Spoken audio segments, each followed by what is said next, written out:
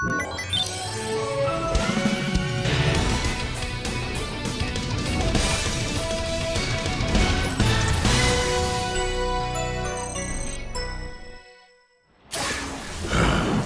losers. Kuro the Edgelord here today. So if I were to ask y'all which part of Ben 10 was the darkest, the UAF era would immediately jump to everyone's mind.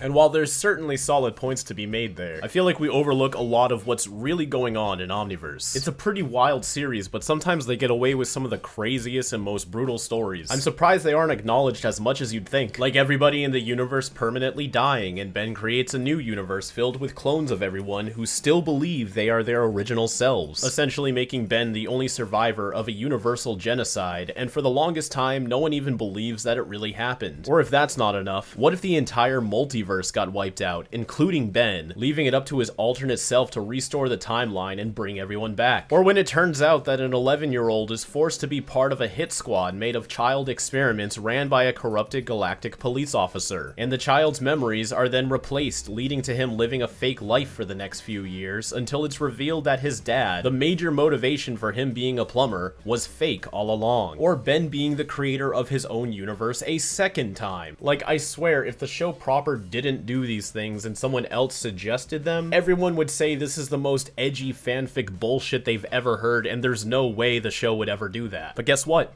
It did. Now I know what some of y'all are thinking. None of this is actually edgy. And sure, I agree. Even when you phrase it the way that I did, there's folks out there that would defend to the death that this is not edgy. I mean, it's Omniverse. It's the colorful, goofy, toned-down version of Ben 10. It can't be edgy, right? And that leads me to ask, what is edgy? If it's not the content itself, is it the tone? So then folks might retaliate, it's not Omniverse that's the edgy one, it's UAF. But like, is it? Sure, its tone is much more mature, but I'd argue that just because it takes its topics seriously and plays them straight, I don't think that makes them edgy. Like, is that what edgy is? Just the tone? Well, I don't agree to that either. Point is, whether you consider the content, the tone, or sometimes both of them together, Ben 10 really isn't edgy. In fact, not just Ben 10, a lot of the things that folks say today are edgy aren't really edgy. Longtime fans know I've had this argument for years, so this is nothing new. But dark and edgy are terms that are used so liberally, they have no real meaning anymore. Similar to a lot of things nowadays. Those adjectives now are used just as a way to show that somebody doesn't like something because it's a cheap shot way to attack it. But that's a whole other topic. Circling back, even though Omniverse does treat its objectively serious storylines with a much lighter tone than its predecessors, it does do a pretty solid job with them. Well, sometimes. In fact, today's episode, the one where Alien X recreates the entire universe, is perhaps the worst way they've ever handled a serious storyline. I just want to preface this breakdown with, yes, I do go pretty hard on it, but only because the show itself set its own standards and then broke them. The Ben 10 franchise loves to have its fun, but it has previously taken itself seriously when it needs to, and will continue to do so in the future. So to see an episode like this that's 22 minutes of nonsense for what's essentially one of the most important episodes of the entire franchise, it's pretty frustrating. I'm not saying it has to be dark and edgy. That was the whole point of this, is like, that's what folks are probably going to jump to when I say that this shit is too goofy. But there's this middle ground that exists that just doesn't get acknowledged anymore. We don't live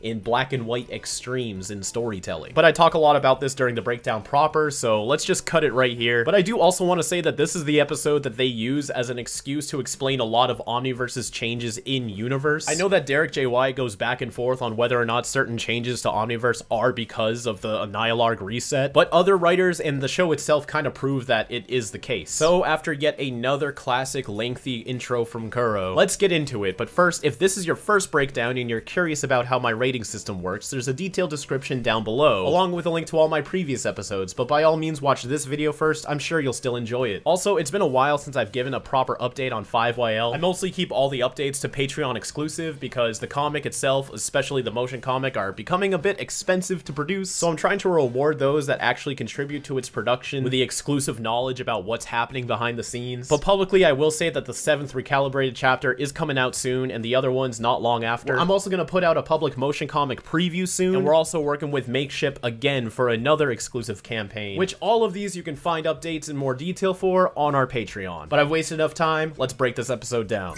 Len Uli, another seasoned writer for Ben 10, gave us So Long and Thanks for All the Smoothies on October 27th, 2012. The title, of course, being a reference to The Hitchhiker's Guide to the Galaxy. Ben learns of the Annihilar Genesis story of Phimiagost, a device created by these extinct ancient race of beings to destroy universes if they don't like how they respond to their pranks. This prompts a horde of factions, such as the Vreedles, Argit, and the Incursions, to all fight over who gets to keep the device. But after accidentally setting it off, it's up to Ben's most powerful transformation, Alien X, to save the day. Continuing off of Omniverse's trend to trace backgrounds, this Earth right here has been reused from the UAF era, but traced to the Omniverse art style, of course. This moon right here, though, might be straight out of UAF without an art style transition. I think they just used it as is. And right here is the Contumalia ship, with so many parts of it blacked out. You can't really see all of the detail, but spoilers for a decade-old show, you do get to see the full Contumalia ship in the finale. And I wonder if the ship was designed and then had its detail restricted for this shot, or if they just made this, and by the time they got to the finale and they realized, oh no, we have to show this in broad light, they had to make up what all the extra details looked like. This is a great shot of the missiles coming in. And a very dynamic shot here too. And I love this transformation. Already such incredible visuals for this episode. This powerful leap from Crash Hopper. Rushes by the camera with intensity. Now, it should be noted, throughout the first 3 series, Ben 10 has always been airing things out of order, and for the most part, you can get away with watching either production or airing order. I wouldn't say they're interchangeable, but it's kind of unnoticeable until you get to Omniverse. Omniverse started really messing with the timeline when they aired stuff out of order, especially during the feedback art, but this is one of the things that still slips through, so this is production order. The episodes we're breaking this series down in is the way that they were intended to be viewed and distributed, but the only hole is Crash Hopper right here, who you actually see Ben unlock in a later episode with Dr. Animo, but Ben's using him right here as if he's had him this whole time. Now that could open up the debate of, is production order really the true order? And honestly, yes it is. If you had to choose, at least with Omniverse, please make sure you watch it in production order. It's literally just this. Such a powerful impact. You can even see he hit it so hard that Crash Hopper starts falling backwards. And the purple glowing trim around the smoke. Seems like Ben's still getting used to him though, as he lands with a bit of instability, and he's still suffering from the impact of his head. This right here is the museum that was shown in a handful of episodes of Ultimate Alien. Nice save. Adding to the growing list of every time Ben compliments Rook. And before y'all ask, no, I'm not going to make a counter out of it. I'm sorry. It's just the idea of making a counter out of this and that is starting to get a little ridiculous. I think I'm all set on counters for the rest of the series. Bigger problem. Seems like an anchor. There they are flying up to the ship. Nice to know that the proto truck can also survive space. Depending on the mission, they'd have to swap between one of their cars or the RB3, but the proto truck can drive and fly. Technically, Kevin's car can too, but I guess we're just gonna pretend that didn't happen. How's it going up there, Ben? We're on approach now, Grandpa. Max has been around every episode of Omniverse so far. He got demoted to a reoccurring character during the UAF era, which, as much as I love Max, made sense. They're trying to enforce that Ben's on his own now, but now that Omniverse is focusing on the plumber's operations as a whole, of course Max is going to be featured more. And with each series, the plumbers become more and more ineffective. We don't know anything about that ship. Pretty sure we revisit this same hallway too in the finale, but this one's a lot more run down. There's things growing up on the walls. Actually, when looking up the reference photos, in the final episode, Rook and Ben crash the time cycles straight into the Contumalia ship, creating a hole and land in this hallway. And here they enter through a hole in the ship, and they first arrive at this hallway. So I'm wondering if this is the hole that they make in the finale. I've never made that connection before. I wonder how early they planned at the finale. Like, if they just took the seeds they planted and made a story out of it, or if they knew from the beginning that this is going to be where it all ends. Because if it's the latter, that is some masterclass planning. How did you know there was a suitable atmosphere? Never been a problem before. Actually, Ben 10's been relatively good at making sure that characters who breathe oxygen need some type of suit, both in classic Alien Force and Ultimate Alien. Generally, in animated shows, they don't care about characters going to space without the proper breathing assistance. And there's probably been a scene or two in Ben 10 where it wasn't a problem, but for the most part, they are pretty good at it, so I feel like while it's a funny joke, it doesn't exactly work for Ben 10, because they do care on some level. Interesting. Bubble wrap. I like that Rook's flashlight effects change when it points right at us, the camera. More bubble wrap. It's a subtle precursor to the reveal of the Vreedles, as they were previously distracted by bubble wrap. That hasn't really been a signature thing to them, so I wouldn't say it's an obvious sign that the Vreedles are gonna get involved, but it's a nice callback to one of their previous appearances. When the camera angle changes, it's just the same background from right here, but flipped. But because of the way they're drawn and the way your eyes are able to fill in the blinks of them traveling, you wouldn't be able to tell. Freeze, you scum! This is that image that was reused for one of the comics. A lot of comic art is based on screenshots and stock art of the characters. The Vreedle brothers? I think the Vreedles look great in Omniverse. I think their appearance is an improvement over their UAF counterparts. Sup? Light 'em up, boys. Now these weapons look like they were designed specifically for them. Usually they draw the Vreedles using whatever weapons they have in their stockpile of art assets. Come on, Omnitrix, give me wrath. Completely skipped past the hologram phase here. Gray matter? Man. It's been a long time since Ben's accidentally transformed into gray matter. I don't miss it. Although as much as I love the original Richard Steven Horowitz's performance for Gray Matter, and it's still ultimately my favorite, I also like Omniverse's Gray Matter too. I have got to get a manual for this new thing. Well, you are the perfect alien to figure out the Omnitrix. In one future, your son learned to get master control using this alien. I'm surprised that still worked, since the ship is super old. Do you have any hot chocolate? I swear, freezing people is one of the least effective things in the Ben 10 universe. This shot right here too, this is also shown in the finale. This is where all the smoothies are operating and such, right before Ben and Rook interrupt them. You're both the worst villains in the galaxy. No contractions so far. I think this is the episode where they first start making sure Rook doesn't use any contractions. I thought you guys became plumbers. Honestly, if they're going to reset the Vreedles back to being villains again, I'm glad they at least acknowledge they tried to make them plumbers. Most of the time when Omniverse wants to make changes, they just completely ignore what happened before and just kind of pretend that this is how they always were the whole time. But at least with the Vreedles, they're acknowledging, like, yeah, we did try to do the whole turn them good sort of thing, but we're backpedaling on that. And you know what? The Vreedles work better as villains anyways, so it's good to see them as villains again, but it's also good to hear that everything that happened before is still somewhat relevant. This is how Omniverse should be changing their characters. Doing it for the better, but respecting what came before. If only they'd always treat things like that. These two vermin destroyed the Plumber Academy's ammunition dump. I had to take my final exam in a temporary trailer on an asteroid. This is our first real look at Rook getting rageful. Even Ben's shocked by it. Although he did say in the pilot, When I first became a plumber, I was assigned to my home planet, Ravana. This is my first time away from home. but like I said in the last breakdown, perhaps it's like he was speaking in reference to the mission he was on, and not that he literally hasn't been off-world before. We was merely scavenging this vessel for weapons. Which is when you blew that hole in the bulkhead. We did not. Do we find out who blew that hole in this episode then? I thought it was Ben and Rook from the future past. My ship! That ain't us neither. Okay, every now and then they get me. Tractor beam. These two abominations are coming with us. The Vreedles are now Rook's sworn enemy. I wonder if this was something that they were gonna try to do throughout the series, or if it's just for this episode. Either way, I think it's a funny dynamic. Again, Ben skipping the hologram phase. Maybe since he's always mistransforming anyways, he doesn't even bother. He just figures, what if I just use my core intuition and that'll affect the aliens? I don't know, I mean, good on you for trying different things, man.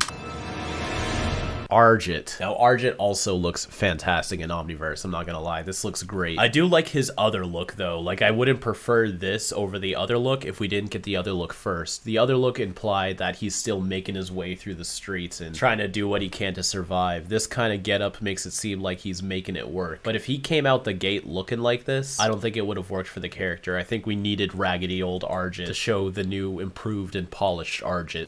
Ben Tennyson? But his face shape and honing in on his more rat-like qualities in his behavior and sounds and positioning, I really like that too. Did you cut your hair? Bringing back his somewhat catchphrase, but this time saying it to Ben and not Kevin. Kevin, long time no see. You look different. Did you cut your hair? No. You look different. Did you get a haircut? No. Did you cut your hair? I have the Annihilar. The Annihilar? The Annihilar? It keeps doing that musical sting every time they say it. Like you can't say Annihilar without that bwom in the background. The what a hard?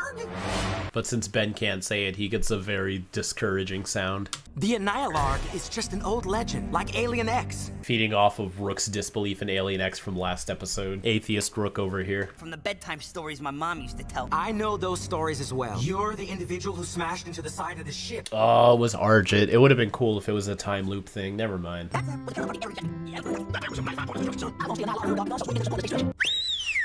I'm probably not going to keep it a lot in the edit, but there is a lot of dialogue in here that's just kind of jokes that aren't working for me. It's all character-based jokes. Like, if you don't really vibe with the character's gimmick to begin with, then all of their jokes fall flat. And these breakdowns aren't really like a comedy analysis anyways. Usually, if there's one thing I have to cut, it's the jokes, just to avoid copyright, unless they make me laugh or if I think they're really clever. But slap on the incursions in a few minutes, and this episode is just full of gimmicky characters and low-hanging fruit jokes, and just characters saying exactly what you'd expect them to. I don't know. There's a lot of people that feel very different things about like Argid and the Vreedles and whatnot. I mean, even in the very Ink Tank, I'm sure if you've seen our other work, you've seen Ash and I go back and forth on Argid's character, but I guess it just goes to show that like relying a bit too heavily on the idea that people will find this character funny just because of who they are, without really making sure the jokes are more digestible if you don't like the characters, it makes the humor hard to work for everybody. So sometimes the scene will be going on for a minute or something, and you're just like, man, can we be done with this? But of course, like I said, sometimes it really works for people. I'm not trying to hate on the Argid and the Vreedle lovers out there. There was an ancient pan-dimensional civilization, the Contumelia. Yeah, it's really crazy hearing them talk about this, knowing how the finale goes. Like, when I first saw this episode, when it aired, I didn't think any of this stuff would ever come back. I thought this was just a one-and-done kind of deal. Their favorite pastime, living from parallel universe, scaring the locals. Honestly, same. If they came to dislike a universe, They'd whip out the Annihilar. Its full name's long if you only have time to say the first part. The full name, of course, being the Annihilar Genesis Story of Goss. And yes, I said that all in one take the first time right here. I had to figure out how to say it for the Ben 10 illustrated video, but ever since I figured out how to say it then, I could just always say it now. And yeah, I'm flexing on y'all there. Can you say Annihilar Genesis Story of Goss without hesitating or thinking about it? I don't think so. Get on my level, folks. So where are the Contumelia now? they died off eons ago. So even though they're fifth dimensional beings, that doesn't mean they're immortal or all-powerful. I feel like that's a very important thing to stress in the Ben 10 universe. Similar to the Nalgeans, where just because they can perceive the 26 plus dimensions doesn't mean they're more powerful than 26 plus dimensions. So the higher dimensional level you can exist, perceive, and withstand does not equate to your power over said dimensions. My favorite example being we as humans invented the nuke, right? But does that mean we're more powerful than a nuke? Like we can withstand a nuclear blast or shoot out nuclear energy? No. Or even more simpler, we can perceive 3 dimensions. But does that mean we can warp 3 dimensions? No. So yeah, the Contumelia are 5D beings, but they're still mortals in a way, and they can just die off. Their deserted ship drifts from cosmos to cosmos, bearing a weapon that can in fact destroy the entire universe. So this ship's just floating around carrying a universal bomb on it. Pretty interesting legend. Why would parents tell their kids this at night? You really think that's gonna help them sleep? A ghost ship with a doomsday device on board? What kind of dimwit would believe that? I mean, at this point, Ben, you really have no place denying anything. Like, how you gonna go through everything you've been in your whole life and draw the line at this? Lock onto that scowl with boredom. It's Emperor Milius. He's back. Milius here has continued to be being voiced by Kevin Michael Richardson, but unlike in Alien Force and Omniverse, his pitch goes up and down when he speaks, like a frog croaking, and I love that addition to his vocal performance. Anyone tries to cross you, fry him. Hear that? How he goes up? He goes, cross you. He really starts going up there in the back of his throat, and then he drops down to a bassy, fry him. Love it. There's no way that, whatchamacallit's real. You do the math. 4? Or are we adding or subtracting? Yeah, even Rook's dialogue is mostly relying on his gimmick of not understanding Earth culture. Of course, you have to play into what makes a character a character. You know, that's the whole reason they have recognizable speech patterns and personalities to begin with. But with the cast of characters we have in this episode, where the majority of them, in fact, I'd say every single one of them, aside from Ben, whose core personality is relying on a gimmick, it makes so much of the dialogue just feel very empty and by the books. It's just there's not enough diverse personality to really connect with the characters, and not every story needs that. In fact, not every show needs that. SpongeBob's an extremely successful show, and none of the characters are really connectable beyond their core personality and character traits. They are walking gimmicks, and that's what makes SpongeBob work. But Ben 10's a show where you kind of need a little extra layers to the characters, and it's a show where it does make efforts to make you connect to the characters and care about them in ways beyond entertainment. But with this batch of characters, it's practically impossible to do so. Every single character in this episode, aside from Ben, is a walking gimmick. Even Rook at this point. He hasn't quite evolved into his own person yet. And we'll deal with this Annihilar. I mean, come on, Ben. Annihilar is not even that hard to say. You're not leaving my sight. Where are you? Now this is interesting. 4 episodes in, we already have multiple transformations for a single alien. Because 16-year-old Spider Monkey has his own unique transformation. In fact, at least with the way the pilot was doing it, it implied that they were trying to bring back the old style of transformations by having a specific sequence they refer to every time this character becomes the alien, and referring to it every time for significant moments. Pretty much just a magical transformation if I'm gonna keep it simple. And I thought we were going back to that. In fact, UAF did it too. They always had set transformation sequences for all the aliens, sometimes updating them every now and then. But Omniverse, after the pilot, they do pretty much do a unique one every single time, which has its pros and cons. Kind of sucks because there's nothing that recognizable for them, but it's also neat seeing how are they going to make them do it this time. This one's one of the more boring ones. It's another putting on a suit kind of animation, but I'm just surprised that they're already doing away with the very beautiful looking Spider Monkey transformation sequence that they showed in the pilot. This would have been the perfect time to reuse that. Stay put. Oh, put 'em down. That frog sound effect is used a lot. Okay, Argent. Man. Go Rook, always killing it. Now, what would Ben say? Lying down on the job, are we? See, this works for Rook though. He's still trying to learn from Ben and relate to him and get used to his style of being a hero. I don't think he realizes making wisecracks really isn't that important in relation to being a world famous hero, but because Ben said it is and Rook admires him, now Rook wants to be a part of that too. I expect y'all are thinking, did he fire 6 shots or only 5? That's a Dirty Harry reference. I know what you're thinking. Did he fire 6 shots or only 5? Do I feel lucky? Well, do you, punk? Does I feel lucky? Well, does you, frog? Now see, that's a pretty lengthy scene for a reference too, and I can guarantee you almost nobody understood that it was a reference. So like, does the target audience actually find this funny? Because this is quite a bold dedication to a reference that I don't think any of them are gonna get. So references like that usually only work where it's funny even if you don't get the reference, but like, what's funny about this? That part, I guess? Like a very long extended monologue just to undercut his threat with a bonk to the head. Alright, I guess I can see the connective tissue there. Anybody? Well, Argent, you shouldn't have escaped. Ben saved your life and went back to check on you. If you just stayed put, you'd be fine. Looking for something? Yeah, the Annihilar. You really gotta emphasize that R too. You can't just say Annihilar, you gotta say Annihilar. That's what you think, tadpole. Oh, that's a button? Dude, I love those kind of odds. Skips the hologram phase yet again. This episode just does not care about how the Omnitrix works. Energy is G-O-O-D.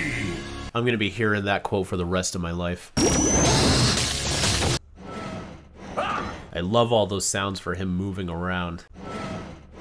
Because NRG doesn't just move his joints. If you see his body twisting, that's actually the metal warping so that he can turn. Because metal is being treated sort of flesh-like, and they add sounds to complement it too. You double-dealing salamander! You said you'd buy the Annihilar from me! I conquer worlds for a living. What'd you expect? Okay, so I guess this is the timeline. Quantumelia's ship shows up, Argent notices and recognizes it, goes on the ship to find the Annihilar so that he can sell it to Milius. Meanwhile, the Vreedles also found the ship just to try to scavenge it for weapons. But all of that interference set off a defensive system in the Quantumelia ship, which started attacking Earth, causing Ben and Rook to retaliate and also explore the ship. I got it.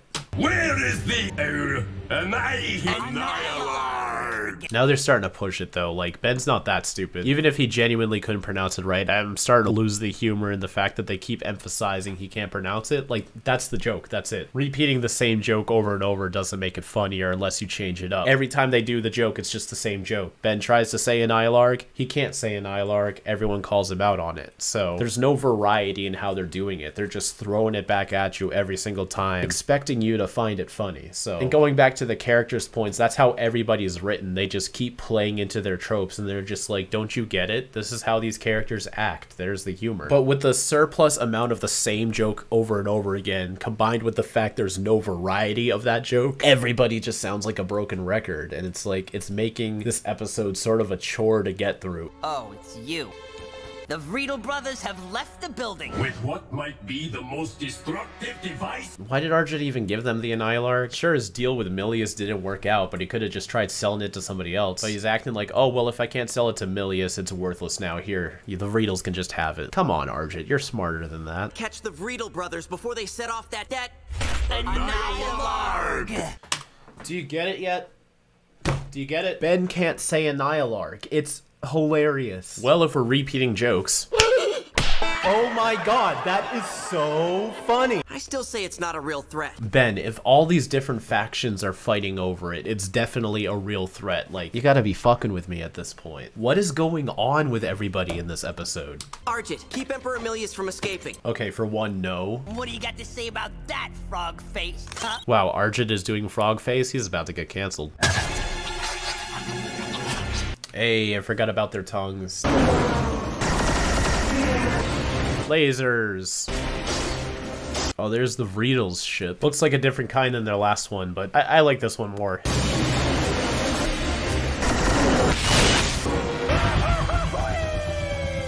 And a goofy reference too. Man, they're just really testing me right now, aren't they?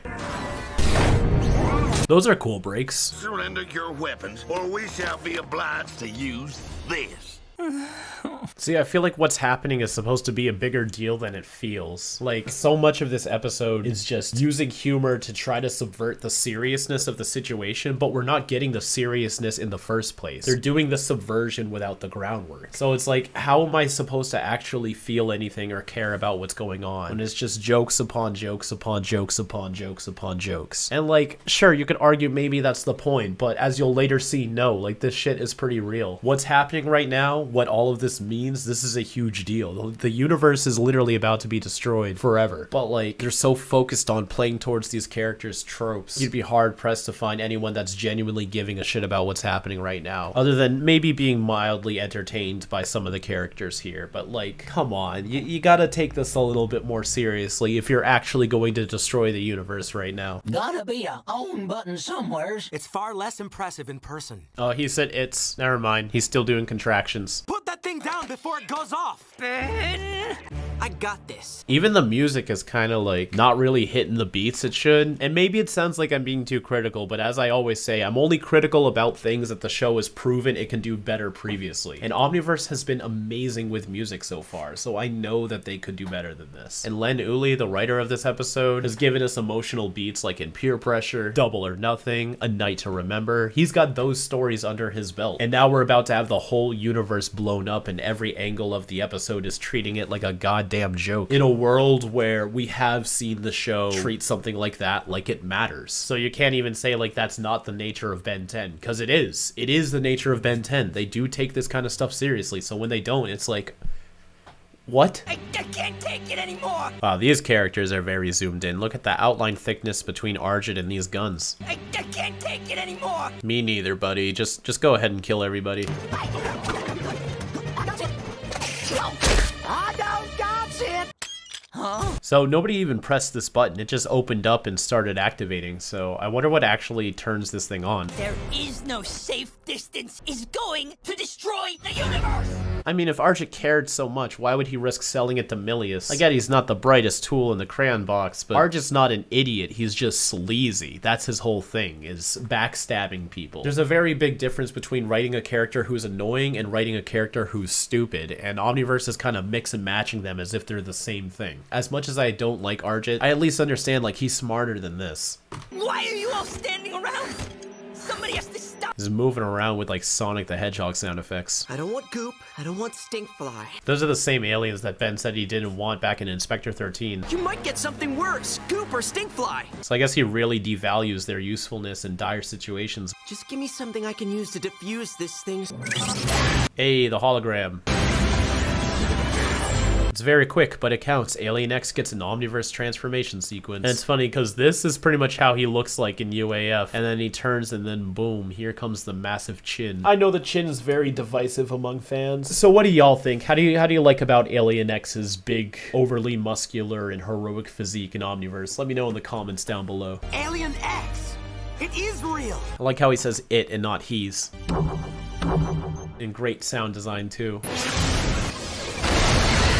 Here it goes. Goodbye, universe. And this is the last time we'll ever see these characters genuinely, ever again. This is it. There goes their whole Earth, too. Now there's nothing but Alien X floating in this empty, universeless void. Ben Tennyson has come to visit us again. After previously being voiced by both Vicki Lewis and Tara Strong, Serena has her third voice actress now with Kimberly Brooks. Tell me when he leaves. Bellicus, after being voiced by Kevin Conroy and Jeff Bennett, is now voiced by Eric Bauza. The universe really is being destroyed? So it takes until now for Ben to finally understand that the Annihilarg is real and so are all of the legends. You gotta be kidding me, man.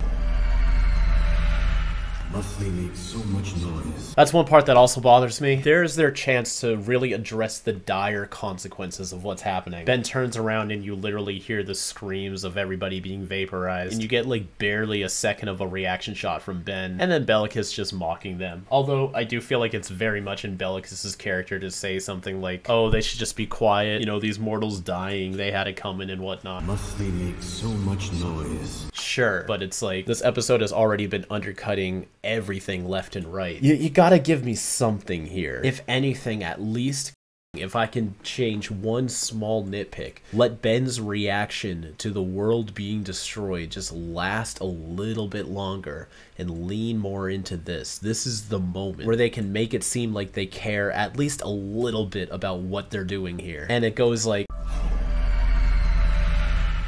And that's it. And with the effects they use on the screaming, it's kind of hard to even tell it screams as well. I wonder if it's a censorship issue. Like if they're not allowed to show how brutal this really is, but then again, why even do it in the first place? But I feel like that can't be true either because the show's gotten away with a lot more direct confirmation in addressing stories about death, emotional trauma, this and that. It's starting to sound like I'm one of those people where I'm just like, oh, I want my characters to suffer and feel pain. And it's just like, no, but if you're going to make these scenarios happen, like they're writing these episodes, not me, and you're doing it in a show where they have treated things like this seriously before, and this is one of the biggest deals ever, and they're just kind of like, it's all a joke. It really does just feel like a bad choice. Like, this is not good writing. I'm sorry. I really think it is chalked up to them being afraid to push things that serious anymore, because Omniverse is supposed to be the reset series, the one that's supposed to be lighter and funner and goofier and made for a younger audience again, and try to reel back in a new generation of fans where they're just like, we can't go this heavy like we used to anymore. And I feel like thinking about it like that is the only way where I can accept that decision, but knowing the capability and the talent of these writers and them choosing to just constantly underplay the whole universe getting destroyed, which is a permanent thing, by the way. They don't even reset everything or undo it or bring everybody back to life. Like, this is it. They're gone. They create an exact duplicate. I don't know, man. I can ramble on about this forever. This is not the way to do it. You gotta let me use Alien X to stop the Annihilarg! Oh, it's too late for that. Now, that is one thing I've been waiting to comment on about, too. I don't think Bellicus means, like, it's genuinely too late to save them, as in they're incapable of doing so. Because, for one, Bellicus and Serena can just be flat out wrong. Bellicus also told Ben that he'd be trapped as Alien X forever. Alien X doesn't do anything until it's put to a vote. Now we finally found a tiebreaker. How could we ever let you go? You're never changing back. And then it turns out that wasn't true, and Ben can transform back. And they're also constantly deliberating about what is right and what they should be doing with their powers. I see this as Bellicus just refusing to help out Ben in this regard and saying, oh, it's too late, because it's not. They really could fix it if they wanted to. In fact, the Chronosapien time bomb, which absolutely outranks the Annihilarg because it destroys infinite infinite universes rather than just one, and that can be undone by a chronosapien, a being that is much lower than a celestial sapien. All of the logic in the show itself, not even just using theories to fill in the blanks, like the show itself confirms that you can bring back a dead universe, and it also confirms that sometimes Belkis and Serena just don't want to do something. So I fully believe that they could save the universe if they want to, and they're just kind of like, screw you, Ben. That's the universe! It's everything there is! Okay, I'm appreciating the defense of saving the universe. Alien X can do many things. We just both have to agree to it. See, here they didn't even straight up say no. I love this sequence though. This part is amazing.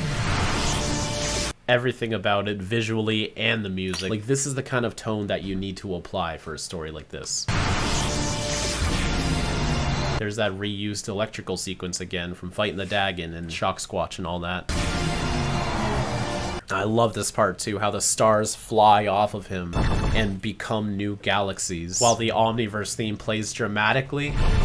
This scene saves it a little bit for me. And I don't know if this is on purpose or not, but the way the floor ripples reminds me a little bit of the time circle that he made in his first appearance. You see the Earth get rebuilt and everything, and all the stars blink back into the sky. But there are, in fact, some differences. You can look in the back and get a glimpse at the new Mr. Smoothie, and now Ben is wearing a hoodie, so very passive ways of saying things aren't exactly the way they used to be now that the universe has been remade. Also looks like Mr. Riedel here is on top of Argit. I think Argit should be on the layer in front of him. Whoa. No boom? But now everything has been reset to the point where right before the Annihilarg was destroyed. Although right before it explodes, you see this electric aura fire out of his hands. And they do see Ben as Alien X. They even react to that. This is all before it explodes. So I was gonna do a quick edit where, like, you'd see things from their perspective, and it would sort of be like... Whoa. But even that doesn't really work because they're all in different positions and they wouldn't have seen Ben become Alien X. And Milius is still holding the Annihilarg, whereas here it's on the ground. So even in a matter of sequence of events, this universe isn't exactly picking up from what happened beforehand. It's like the universe was remade like a minute or two before all of the Alien X stuff, with some changes as well. It's a dud. And of course, it's fragile enough to just be smushed by a foot. That is difficult to believe. I was too late to save the universe, so I used Alien X to make a whole new one. And everyone's so casual about it too. Again, like, I'm not so focused on this needs to be tragic and depressing and all of that stuff, but there's gotta be some type of reaction to this, right? Like, some acknowledgement about the true repercussions of what all of this means. Like, this isn't even Rook and Argit anymore. This isn't even Mr. Smoothie. Everything is an exact duplicate. The authentic versions of everyone and everything we know is gone forever. And the only sole survivor of the previous universe just does not seem to care or be phased. And if Ben can show remorse for, like, the loss of Laura Lynn, or Saul in the Ultimates, or when he thought the Andromeda 5 was dead, or when Gwen allegedly died, this is all of that combined multiplied by 1,000,000,000. And Ben's just sitting here slurping smoothies, not a care in the world. Like, you'd have to jump through an immense amount of hoops to justify that Ben would genuinely just sit here and not care. Or imply things that aren't actually in the episode, like maybe Ben does care but he's repressing the trauma or this and that, or he hasn't fully processed his emotions on the subject. That's not really true either, because as seasons upon seasons go on later and we get to Universe V Tennyson, the episode that addresses these events, he still does not care. Did you think it would escape our notice when we create the entire universe? Told ya. The only thing he cares about is the damn smoothie flavor. But I just couldn't get the grape flavor right. Like, you gotta be fucking with me right now. Are you serious? Like, this is pretty much the show telling me that, like, we could do anything and just don't care. Don't worry about it. It's fine. Do not emotionally invest yourself into any of these characters or anything that happens, because we certainly won't. So why should you? I made an exact copy in the universe, including you. Don't believe me. I don't care. I saved the universe. Again, that's all that matters. Man, Omniverse really makes it so hard to defend sometimes. Like, sure, gushing about the art's easy, but when it comes to the writing and the stories and it's doing stuff like this, I'm sorry, sometimes it's just as, if not even stupider than UAF. It is. Doesn't taste the same.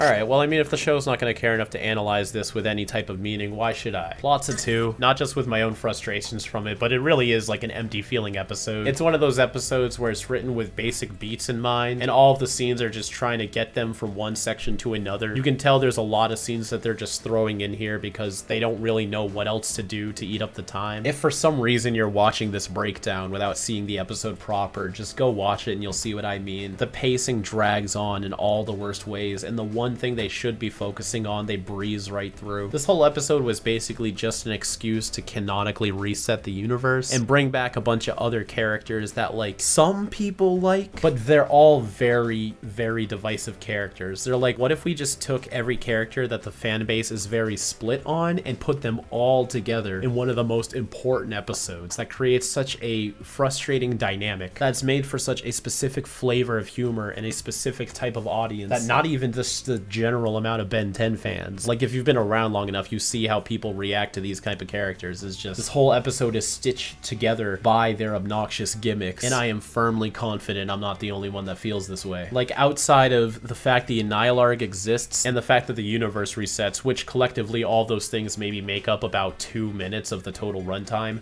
what was this episode? Leads me to characterization, which I'll be generous enough to give a 2. I'm not really ranking the characters on who they are. Most of the characters here are just walking gimmicks. And you know, they're technically in character because they hone in on those gimmicks. But when it comes to personality, there's nothing there, really. They are the jokes that they speak and nothing else. And even Ben himself, he's been reduced to the whole Annihilarg joke, and he's emotionally distant from any of the repercussions of what he's done. Which, if you've been following these breakdowns for the past 150-ish episodes, you know how out of character that is for him. It's ridiculous. Like, you really can't even defend it. You have to apply outside unintended logic for it to make sense. Even then, it's all confirmed in dozens upon dozens episodes later, the Universe v Tennyson, that Ben still does not care that this happened. It's ridiculous. And even Rook himself, who's been a joy to watch in Omniverse, he's kind of just in this episode. There's no one really to care about in this episode, and the characters themselves don't care. Visuals is not bad. It has 2 really fantastic sequences, the Crash Hopper sequence, and of course Alien X recreating the universe, but other than that, it's just kind of Omniverse being Omniverse. You know, now that we're starting to get used to the art style and used to the animation, I can't keep praising it as if it's fresh in a brand new take every single time. Like, after a while, all this fantastic smoke and explosion animations and lasers and lighting, it becomes standard. So it relies on what the show does with it in order to embrace those traits and strengths that it has. And it didn't really do much with it this episode. Importance is a 5, self-explanatory. And entertaining, it's a 3. It's not boring. Well, at least it is to me, but I can see how some folks might find enjoyment from this. And the concept of Ben failing to save the universe and creating a duplicate is pretty interesting, but this feels like Omniverse is already coasting through. But I mean, with 3 solid episodes, the 2-part pilot and a jolt from the past, this being episode 4 now, it's done enough to rope you into the show where it can dial it back a bit. But still a pretty good score, but hasn't quite lived up to the hype that it's set itself so far. So just a quick little note, the Incursion ships, their anchors are little holographic tongue things. I just think that's neat. I wish I pointed that down in the breakdown. I also want to go over last week's poll. After the first wave of returning villains, it seems like Siphon takes the lead as everyone's favorite, and yeah, he's the coolest one out of the bunch. I did appreciate that they did start off strong with bringing back recurring characters from the other series, but out of the familiar bunch, Siphon's definitely the one that benefited most from Omniverse. For this week's poll, I wanted to ask y'all, do you think the Celestial Sapiens being an in-canon reason for all of the changes in the Ben 10 franchise is a good idea? So let me know what y'all think in the community tab when this video goes live. I hope you all have a fantastic rest of your weekend. And as always, keep it fizzy.